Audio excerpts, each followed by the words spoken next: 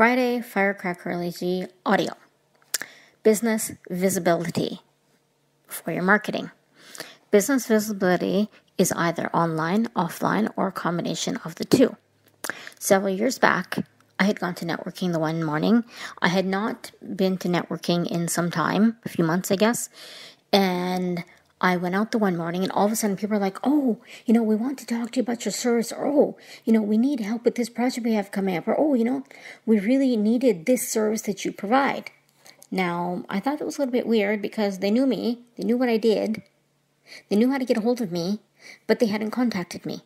So it was then that I realized that sometimes people don't always have you in mind if you haven't been visible enough, whether this is online or offline.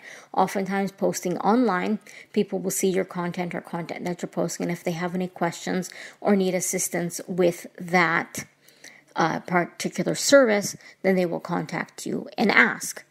Offline, if they see you and they recognize you and they're looking for that product or service or have a lead or know someone's looking for product or service, they will refer you or refer themselves to you.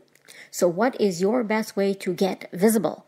One time I had been posting in social media groups and people had actually contacted me after some time, said, we see you posting regularly. We want to find out more about what you do, or they were offering us ways to market our service.